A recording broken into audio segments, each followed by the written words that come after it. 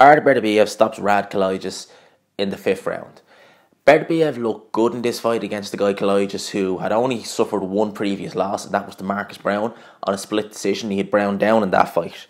Kalajdzic seemed pretty much out of his depth in this fight. He'd no answer to the power of Beterbiev. Beterbiev, he was mauling, he was bruising, he was landing short clubbing shots on Kalajdzic, and Kalajdzic just seemed bothered from the outset from the power of Beterbiev. Beterbiev in his last fight against Callum Johnson looked shaky. He was down in that fight. Callum Johnson had a lot of success against Beterbiev. Callum Johnson going into that fight was very unknown, was unheralded. He was thought of as a British level fighter. Definitely in his performance since against Shawnee Monaghan, you can see that Johnson he does belong in that kind of upper echelon of the light heavyweight division.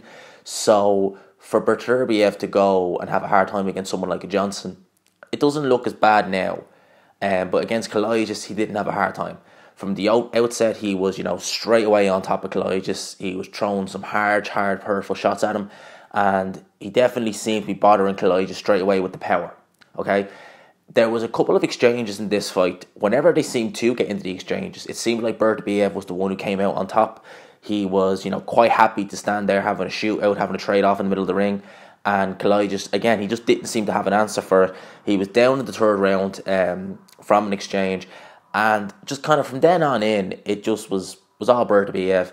The referee was kind of checking on Kalajdzic in the 4th round. And then come the 5th round, he was taking a few shots. Referee just jumped in, stopped it. It would go down as a KO under the California rules. This was not really a competitive fight. Beterbiev looked good. He looked strong. He looked powerful in this fight.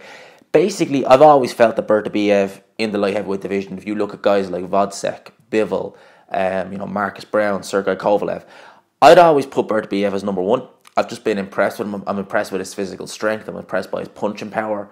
He has looked vulnerable against Callum Johnson, but most of these light heavyweights have looked vulnerable. Like if you look at Vodcek, he was down against Tommy Karpency. When he had a couple of hard rounds against Karpency, Gilberto Ramirez dealt with him decisively. Bivol, he's not really looked to be the biggest puncher as of late. He's been going the distance with guys, like Jan Pascal, like Isaac Chilemba, who guys like Kovalev and Vodcek dealt with decisively a couple of years back when they were already on the decline then.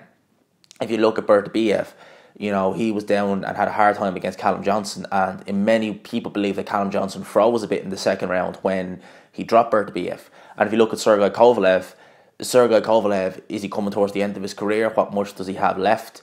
So all these light heavyweights, they're all killers in their own right, but they're all vulnerable, which makes the light heavyweight division very intriguing. You got guys like Marcus Browne, Anthony Yarde, Joshua Buatsi, kind of guys like that who are upcoming.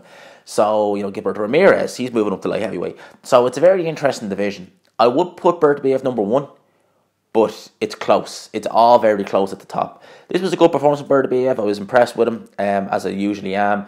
And onwards and upwards from here. It'd be interesting to see who he fights next. I wouldn't mind seeing him versus Vodcek. I think that'd be a very intriguing fight. Vodcek versus Beterbiev, very intriguing fight, because it looks likely that we're going to get the announcement this week that Sergey Kovalev will face Anthony Yarde next. So if he's tied up, and we obviously have Dmitry Bivol, he's fighting on DAZN, and the 3 other champions, Vodcek, Beterbiev and Kovalev, are kind of tied into ESPN deals, which is a bit unfortunate because it might make these unifications that little bit harder in terms of getting Dmitry Bivol in the ring. But anyway, that's enough said about that. Leave your thoughts down below. Let me know what you thought about Beterbiev. Did you watch it? It came on at a bad time when kind of hit in with the Canelo fight, so I'm assuming not a lot of people watched that fight. A decent performance. Let me know what you guys think down below. Thanks again for dropping by the channel, and as always, I will talk to you after.